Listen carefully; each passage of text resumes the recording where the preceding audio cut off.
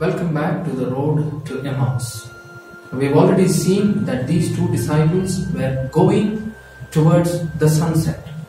I was constantly telling you yesterday that they were missing an enthusiastic faith. Today's reflection will be on the point of the enthusiastic faith. This faith is actually contagious. If you miss it, it is contagious. If you hold it, it is contagious. With the faith that they had, if you only start lighting it to others, then it is going to burn again. For example, this faith is like a spark. You can actually light others with your spark and they start burning. I'll give you an example. In the book of the Acts of the Apostles, chapter 2, there was the event of Pentecost, and after the Pentecost, when the Holy Spirit fell on the apostles, Peter stood up and started talking. And Peter is that contagious, enthusiastic faith. When this contagious, enthusiastic faith started talking to those people who were around, there were so many, and they asked Peter, "What are we to do?" And when Peter replied and Peter answered them what has to be done, it is at this time that they all, that is around 3,000 of them, were baptized in the name of Jesus. Therefore, this faith is contagious. And if you miss this contagious faith, I'm sure it is very, very difficult for us to fall back in line into this enthusiastic faith.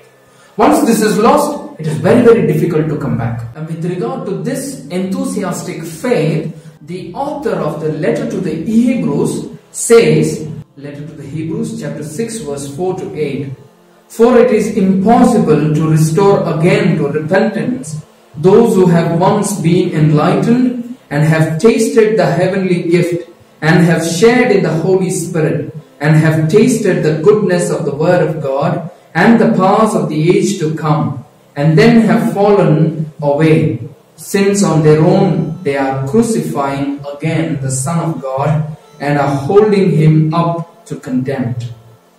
Ground that drinks up the rain falling on it repeatedly, and that produces a crop useful to those for whom it is cultivated, receives a blessing from God."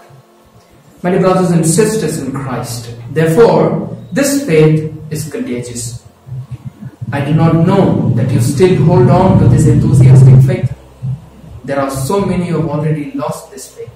A few days back, I met a very known person of mine in one of the parishes, and he told me, "Father, I'm sorry, I'm no longer practicing your religion." I asked him, "What happened?" He said, "Churches are shut. No one is available. Therefore, what is the use of believing in God?" He asked me. If Corona can close down your churches, that means God doesn't exist. Corona is more powerful than God Himself.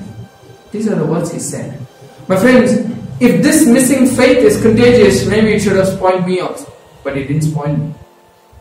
That missing enthusiastic faith, he lost it. I have not yet lost it. That is burning bright again in me, which I want to pass it on to you.